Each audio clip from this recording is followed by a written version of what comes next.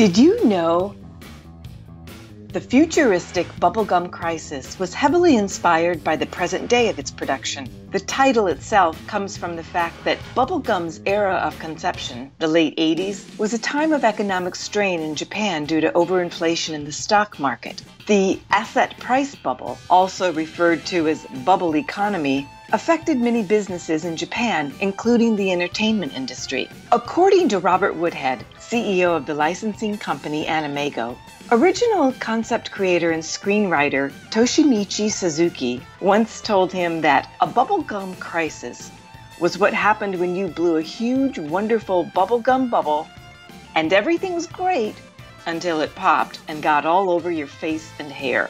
Series director Katsuhito Akiyama was also quoted saying, "The title Bubblegum Crisis was probably coined by Suzuki-san. I'm not sure if he did it consciously or not, but this series happened to be created at the height of bubble economy in Japan. I think he had some talent for foresight."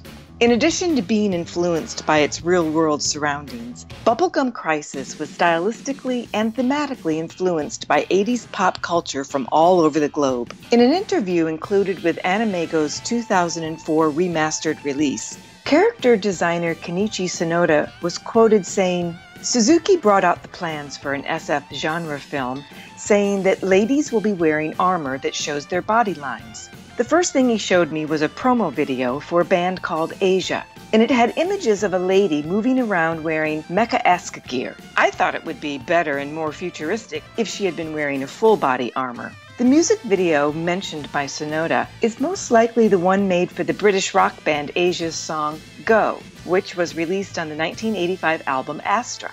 Both the album cover and the music video depict a woman wearing futuristic, curve-accentuating body armor, not unlike the Night Sabers' hardsuits. In addition to its musical connections, Bubblegum Crisis was inspired by other sci-fi works. Wearing the hats of both designers and writers, Hideki Kakenuma and Shinji Aramaki had numerous influences. Aramaki stated, "At the time I had things that I wanted to do.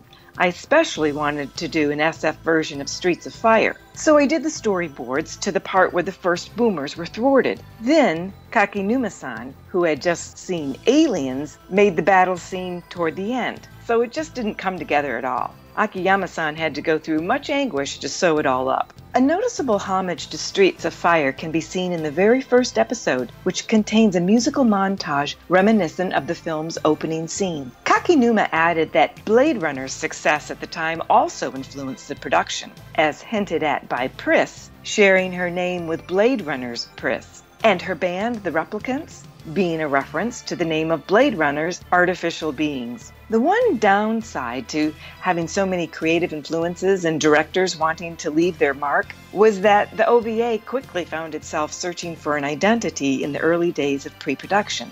Looking back, Aramaki noted, "It is interesting to see that we were painstakingly trying to capture and apply the essence of cyberpunk just when that term was starting to be used." Kakenuma remembers that Suzuki-san aimed at something like a societal drama centered on the evils of industry. "I think that Aramaki-kun was aiming for a stylish cyber SF, in tune with MTV, and Sonoyan was aiming for hardcore SF." Katsuhito Akiyama also recounted these early days, stating, "There was no overall organization of the series itself, so in the beginning, tentatively, we were just going to make one episode. However, after the storyboard was finished, they said, this might turn into a series. So in a panic, we revised the entire storyboard."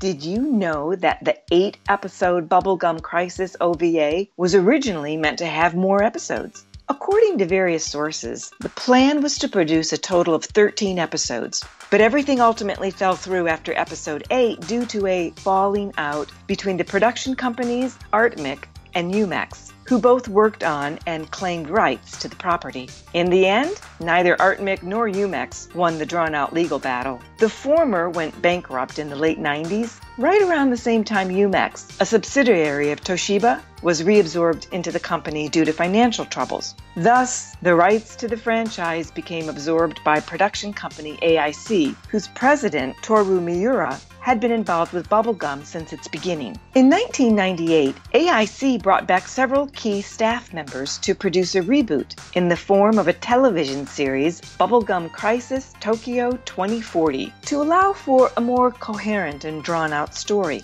Despite some mixed reception, the reboot immediately revived interest in the franchise. So much so, in fact, that licensing company ADV wanted to produce a sequel. The ill-fated series, titled Bubblegum Crisis Tokyo 2041, was listed under ADV's active production status in 2002. In 2007, ADV co-founder Matt Greenfield stated at Anime Central that the primary delay was due to the unavailability of key staff from 2040, as many of them were engaged in other projects. Though never officially canceled, the project faded into obscurity with the closure of ADV Films. But aside from its numerous spin-offs, Bubblegum Crisis has been, and continues to be, very influential to other works across many mediums, such as Disney's hit film Big Hero 6. Take it from Cliffy B. Bleszinski, the designer of the hit video game franchise Gears of War, who informed his fans that the lumbering boomer locusts owe their name to the menacing, inhuman antagonists of Bubblegum Crisis. Thanks for watching. We're Did You Know Anime, the anime trivia resource. Make sure you follow us on Twitter and Facebook for all the latest facts and trivia.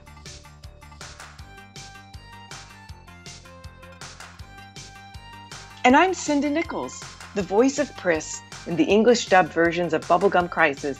You can follow me at www.sindanichols.com. And remember, if you don't work out, you won't fit into your suit.